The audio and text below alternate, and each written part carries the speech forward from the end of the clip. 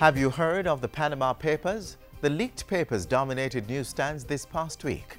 Today on Issues, we provide some answers on the alleged documents' implications for worldwide financial transactions. The British government is being pressured to support the EU's blacklist. But the breaking news of the week was... Champion, champion. We have snippets of the winning team's return. I'm Adrian Atkinson and this is Jamaica Magazine. Stay with us. You'll be glad you did.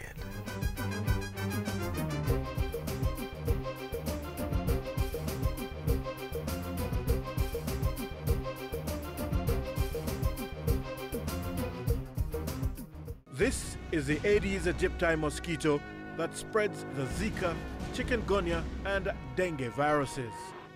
Protect yourself from the bite of this mosquito.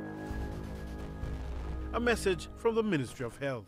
Jamaica's financial sector is sound, strengthened by critical pieces of legislation. While there are lessons to be learned from the leaked Panama Papers, Jamaica can take comfort that it's not embroiled in the matter. Next, Chairman of the Jamaica International Financial Services Authority speaks openly on the matter. Watch this.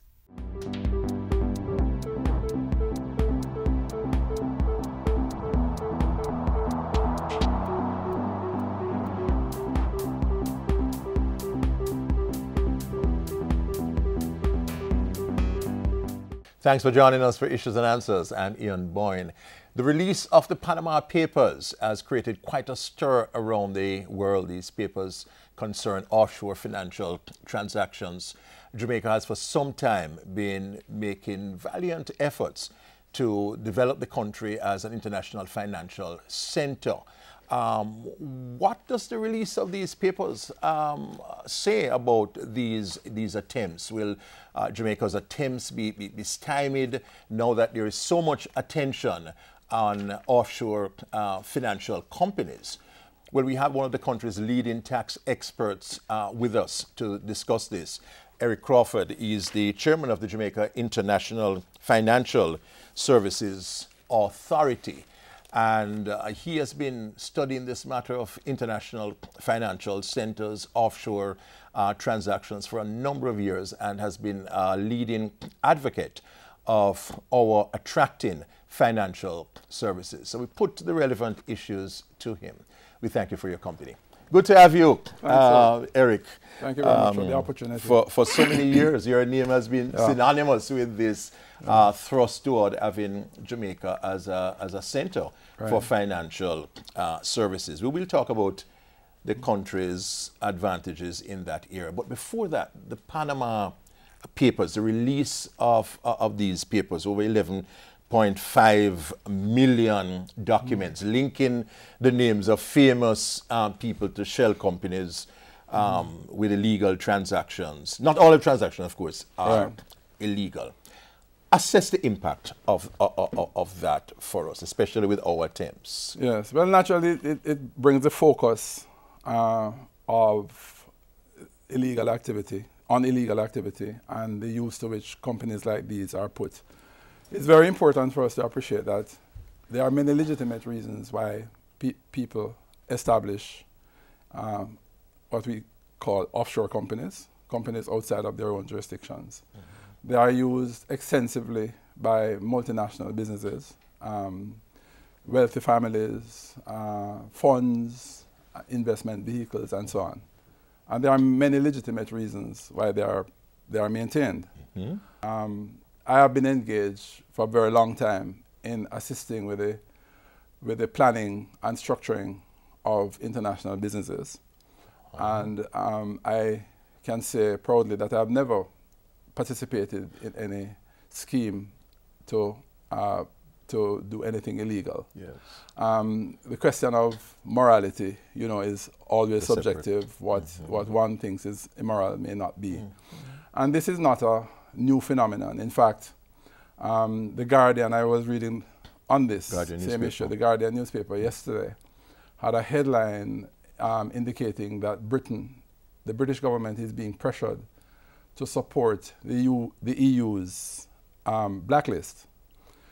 Last year, in 2015, about the third quarter, the EU published a list of countries on a blacklist, which it identified those countries as having tax regimes which are inimical to the interests of the EU. These are tax havens. Right. Britain did not support that move, and the Guardian is saying that you asked about the implication or the effect of this Guardian thing. So there's going to be more pressure. So the EU is now pressuring the government, the British government, to be more enthusiastic, because Britain did not support the promulgation of this list, because there is a formal process maintained by the OECD countries through an organization called the Global Forum, which acts as perhaps a global policeman in ensuring that countries adopt certain standards, which we can speak about a little bit more later. And Britain saw this as an attempt, and many jurisdictions saw this as an attempt to circumvent the work of that official organ of the OECD. But now, with this, the EU is using the opportunity to say to Britain, you must support our attempts to create this backlog. So, Eric, is there likely to be more pressure on Jamaica not to go the way of developing an international financial center? Will the major developed countries be looking more askance at financial centers, offshore financial services center? When you think about that, before we come back from the break, we are talking about the implications of what has been called the Panama Papers, which have created an enormous buzz around the world in terms of the persons who are on this list. It's 11.5 million documents that the journalists have been going over in the last year, and which were released just this month. Leading tax expert Eric Crawford is talking to us about the implications of that in the context of Jamaica's attempts to develop an international financial center here. We take a break, but we'll be right back.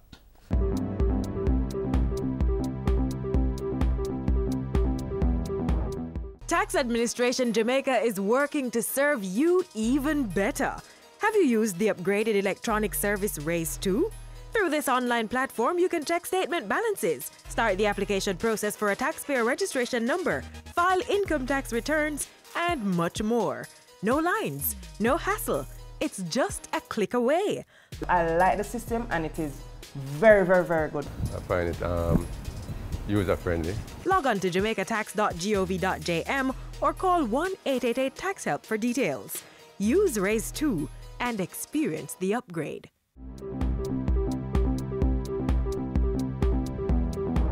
Welcome back. The chairman of the Jamaica International Financial Services Authority and leading tax expert in Jamaica, Eric Crawford, is our guest. So yes, Eric, does this mean that Jamaica is in a more precarious position now that there's this focus? Why is Jamaica different, if at all? I spoke about the organized monitoring and regulation of the industry globally.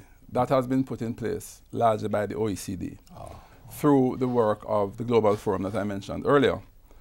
Jamaica ranks very highly in the assessment of the Global Forum. In our latest ranking, we were ranked largely compliant.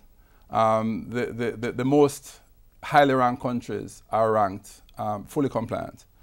We were ranked largely compliant because of maybe 3 deficiencies in our regime, which are being addressed very aggressively as we speak. Yeah, and we are hopeful that by the time 2017, when we get another assessment, we would have addressed those. There is an organized, it's not just a fly-by-night or a very subjective mechanism for determining which countries are compliant with the global standards. I mean, and we are living with and respectful of those global standards. So how do we compare like to US, UK, these countries? Ironically, we are ranked at the same level as the United States. We're at the same level as the United States? The US was only, like we were, largely compliant in the last rankings. I believe in the Caribbean, Cayman Islands was the only other jurisdiction that was ranked largely compliant. I think most of our neighbors were ranked partially compliant. So we have invested a lot of effort and money in bringing up our rating and being seen as respectful of the international standards. So we comply with our FATCA requirements and the anti-money laundering requirements and so on. We are very aggressive about that. But it's important that I make the point that we don't see ourselves as creating a mechanism or a jurisdiction that facilitates tax evasion. And that's one of the major concerns of the Global Forum and the world, the OECD and the world community. Okay. And we are signing up. We have signed up so far for the exchange of information on demand. The standard has since moved to the global standard to requiring jurisdictions to sign up to exchange of information automatically. Okay. And we are already complying with that because we have signed onto FATCA. Yes. And the two regimes, the Global Forum regime and the FATCA regime, go hand in hand. The Global Forum regime is just coming a little bit later than FATCA. We have signed our treaty with the United States already. I see. And so... so the big countries wouldn't have any concerns about, major concerns about us? Well, and some countries will always have concern about any facility that allows their nationals to, let me say, optimize their tax liabilities. Yes. They will always have concerns about that. But there is an established standard, a set of established standards for judging jurisdictions as to whether they are conducting their affairs in a legitimate and an acceptable manner or not. And Jamaica is right up there with any jurisdiction, certainly in this part of the world. So yes, there will be countries who don't like what we're doing, but judging us, and we have had informal discussions with the agencies that matter, and they are appreciative of the efforts that we have made. So it's very important that we maintain that. But certainly, we have made the legislative moves that would prevent the kind of illegality which is being condemned in the Panama Papers. And to address the concern of the larger countries, the OECD countries. Yes. I can probably give you a very good example of it in that we changed our income tax legislation. I think it was in 2014 to allow our revenue to investigate the affairs of say, a business or an individual, even where they don't have what is called a tax interest. Important. Normally, you would only be investigated by your tax authority, by Jamaican tax authority, if Jamaica has a tax interest in you, if you should be paying tax in Jamaica. But one of the standards established is that your revenue must, in order to fulfill our international obligations, your revenue must be able to investigate anybody, whether they have a tax interest in you or not. Because we have signed on to exchanging information with a number of countries. We have 12 or 13 tax treaties. Over the years, we have been very aggressive about signing tax treaties which require us to exchange information with tax authorities of our treaty partners. And so the standard says, you can't exchange information with me if you don't have the right to get the information. Yes. And we changed our legislation in 2014, I think it was, to facilitate that. As I speak to you, one of the major concerns that has been revealed in this Panama Papers debacle is the right of people to have bearer shares, companies, to have companies holding bearer shares. Yes. So nobody can tell who is behind those companies. Yes, shell companies. We are in the process. We have done all the work necessary to prevent, although that's not a mechanism that has been a major facility in Jamaica, but we are changing our law to prevent that ahead of many, many jurisdictions, many advanced jurisdictions, including OECD jurisdictions, which are not too far from us, who still facilitate bearer shares. And there's a global pressure on jurisdictions to prevent Jamaica that. Is ahead of those. We are well advanced. We are not quite there yet. That is one of the concerns that I spoke about earlier. But we are well advanced. But I want to make the point, Ian, that the viability of what we are trying to do is not predicated on people avoiding tax. Yes, tax planning is important, and that's something that's very dear to my heart. Yes. And multinationals naturally pay a lot of interest in managing their global tax affairs, and we do want to be in that space. But our major value proposition is really the skills that we bring to the table. Okay. We have a very large cadre of very skilled professionals. We have over 1,200 accountants who are trained and are as qualified as accountants anywhere in the world. We have a lot of foreigners who are looking at Jamaica now for that reason. We have more lawyers than per capita than many jurisdictions across the world, highly trained. Yeah. Not to mention our banking community. And these are the skills. Our corporate secretaries, I couldn't forget to mention them. We have a lot of those professionals and those skills in Jamaica, which are world class. Somebody paid a tribute to me that when he met me, he was surprised to learn that I had developed I got educated right here in Jamaica and I never worked outside of Jamaica excepting for a short stint with the firm with PricewaterhouseCoopers, which is responsible for where I am. Yeah. Yes. So we have global standards among our professionals, unquestionably, and they excel when they leave Jamaica. And we have several thousand of them in Jamaica, and these are people who are very capable of providing the services to the international business community that are required and that are provided by competing jurisdictions right here in the Caribbean. Many of the people who run those industries in the Caribbean jurisdictions are Jamaicans.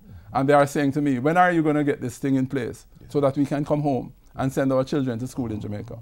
Several of them have said that to us. So that is our value proposition, our main value proposition. Of course, we are closest to the largest market in the world. We are an hour and a half from the largest market in the world. We have a first world telecommunications and internet capability. I just had some visitors from England and they say that our internet is superior to what they are experiencing in London. And they were very surprised because they hadn't been to Jamaica for a very long time. So we have all of those attributes. We are accustomed to hosting people. Yes. And so I'm very gung-ho about the business prospects and just the viability in terms of our assets. So we have the foundation for growth and prosperity. Yes. And you only have to look at the business processing industry to see how successful we have been at that. Yes. It's very similar. Last time I looked, we had $40 million US invested in that industry. We have global companies citing their operations in Jamaica. We have to bring you back because you have a lot of information. He is a leading tax expert in Jamaica, Eric Crawford, chairman of the Jamaica International Financial Services Authority, telling us why we have put ourselves in a position not to be associated with any of the scandals which are attached to the release of what has been called the Panama Papers. Stay tuned to us here on Issues and Answers. Next week I'll be back. Until then, Ian Boyne wishing you a pleasant day.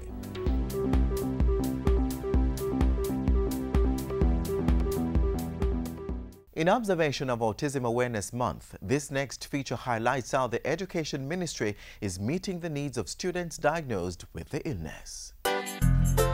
There's much more to educating our children than confining them to textbooks or curricula. Every child has their learning style, and sometimes it's made difficult when it's compounded with a learning disorder. Hello, I'm Carrie-Ann Smith. The number of diagnosed cases of autism in Jamaica is on the increase, and the Ministry of Education, Youth and Information is tasked with the responsibility of ensuring that provisions are in place to facilitate the learning of these students. With me is Acting Assistant Chief Education Officer in the Special Education Unit in the Ministry, Mrs. Ann Newman. Welcome. Thank you, Carrie. All right, so let's get into it. What are the numbers as it relates to the increase in autism in schools? Okay, the Center for Disease Control in the United States suggests that there's a ratio of 1 in every 6 to 8 births. When that is applied to our Jamaican birth rate in Jamaica, it means that as many as 500 odd students or children could be born with autism. Okay.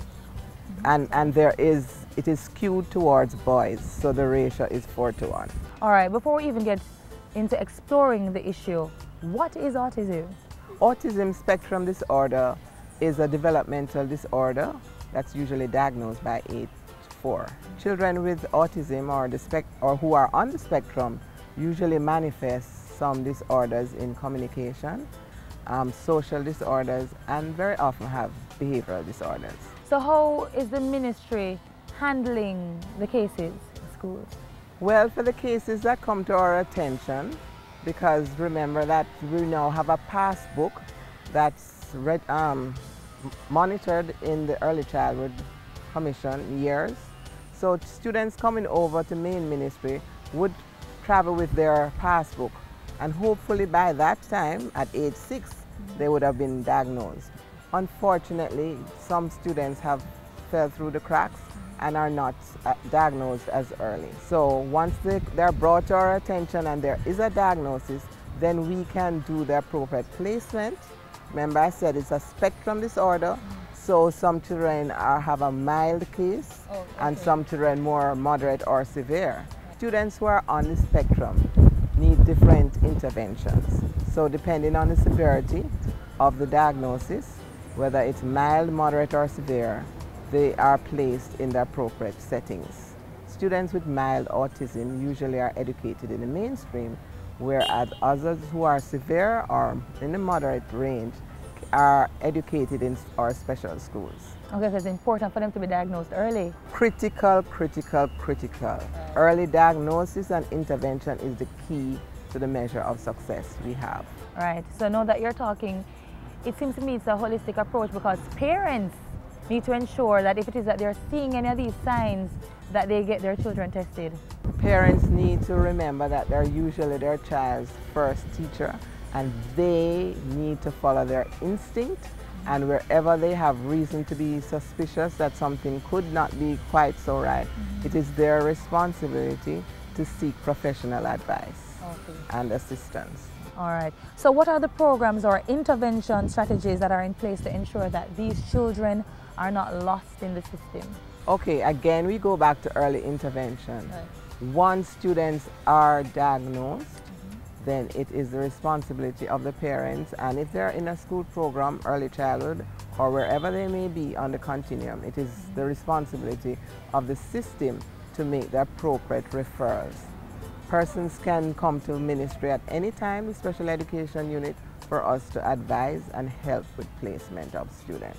I know that the ministry promotes an inclusive, integrated system. Are the schools prepared for this? There is some measure of preparedness. Since 2005, all teachers in Teachers College were exposed to an introductory course in exceptionalities.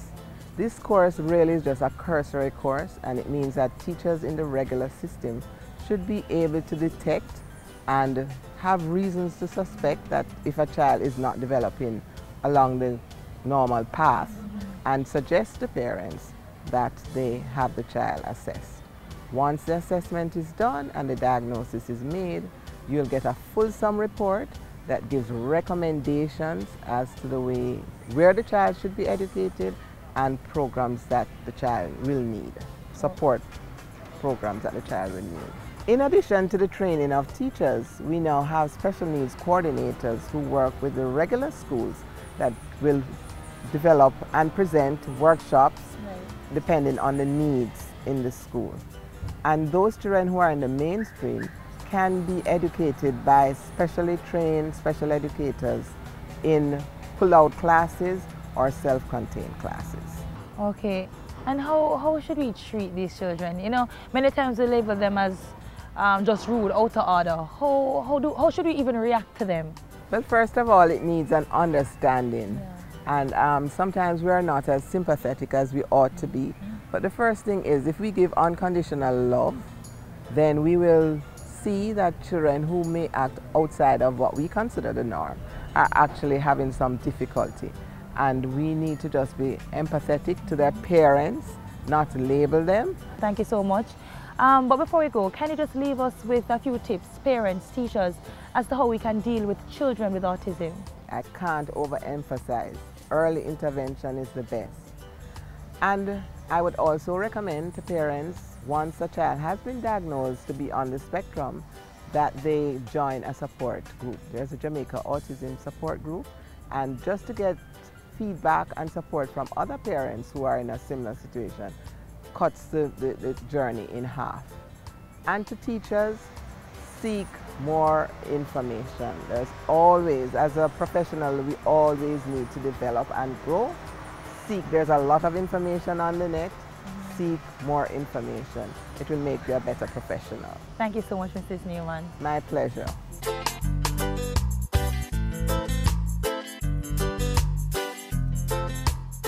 Let's celebrate Jamaica to the world. Fastest man in the world. First Jamaican woman to win gold in Olympic 100-meter sprint. An upcoming global superstar. Mouth-watering meals. And a vibrant set of people. We are Jamaicans. Let's get together and bring back the love. Last Sunday, the nation and indeed the region was singing in unison. Rally, rally round the West Indies. The three-peat win, clinched by the victory of the West Indies men's team, was a fabulous Sunday lunch. Here are highlights of members of the women and men's team's arrival back home.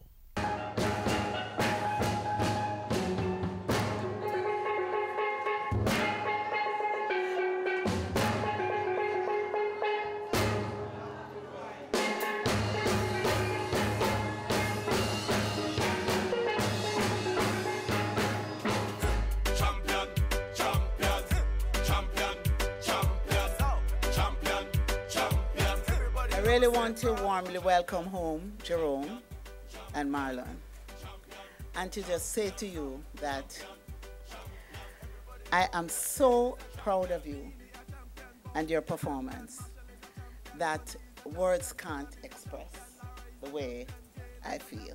You made us very, very proud as West Indians. It's a moment to savor for years to come because West Indies cricket means so much to us as peoples of the Caribbean. It unites us and it gives us a great feeling of achievement when we do well.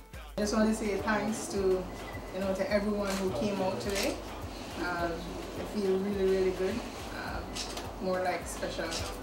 Champion, champion, everybody know cricket. The victory, we know what it means to the entire Caribbean to win cricket, to win tournament, and we did it not for ourselves, but for the entire Caribbean. Being the top rank of the marketing team for West Indies, the guys were really, really under the pump, wanting to go out and do well. The feeling is prestigious, I must say. We must continue to give our cricketers the support. I hope to see great things happening through the JCA for the cricketers who shone and who made it possible. And to say to all of you, West Indies cricket is back. Champion, champion, champion, champion, champion, champion, champion.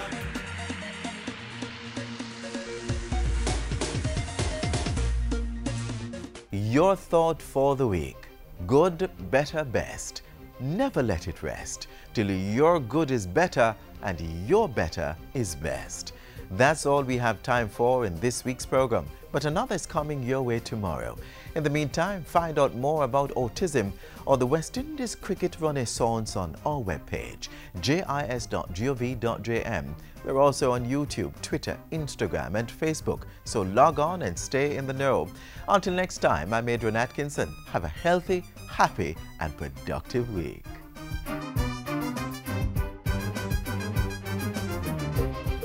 This has been a production of the Jamaica Information Service, the voice of Jamaica.